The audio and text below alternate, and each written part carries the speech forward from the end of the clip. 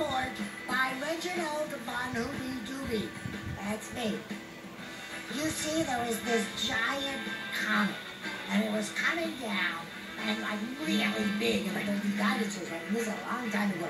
And some of the dinosaurs are just like eating leaves, and the other dinosaurs are eating other dinosaurs. But they're too busy doing that, not to notice, oh, giant comet. Suddenly they look up at the last comet, and go, oh, giant comet. And the giant comet goes, oh, dinosaurs. And they all went, oh, I'm so scared, I'm so scared. And the giant comet wins, because in any fight between a bunch of dinosaurs and giant comet's gonna win.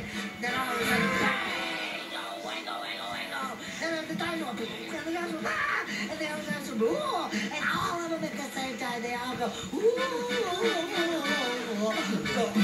and they all went extinct all over the floor. This has been a presentation by Reginald von Hooby-Dooby. Thank you very much. Tomorrow I will be doing the report about unicorns.